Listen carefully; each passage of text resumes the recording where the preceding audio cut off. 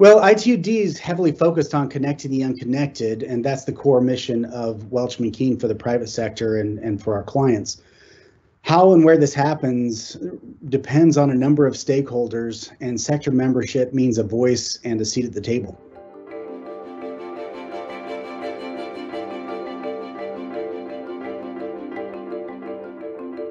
Well, the future of ICT is really driven by private sector innovation. What's really important is that the private sector and the ITU come together and operate in a collaborative fashion. I believe that there can be more engagement between stakeholders. I believe that there can be more of a contribution by the private sector in ITU efforts.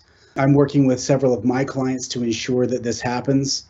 I believe that in what the ITU stands for, Welchman Keen supports the ITU and its mission.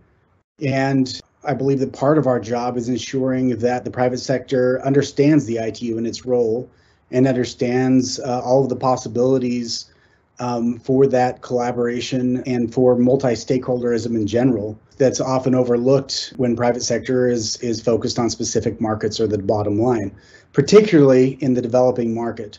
I think that there are amazing opportunities in the developing world.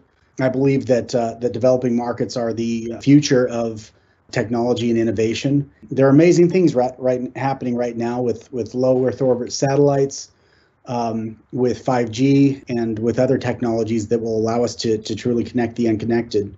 But it also means that part of the ITU's responsibility is ensuring that the private sector understands how to responsibly connect the unconnected, to ensure that newly connected people have the right tools in place to connect securely and safely, to ensure that they can distinguish between correct and false information online, to combat disinformation, and to ensure that child online protection and legal parameters are in place.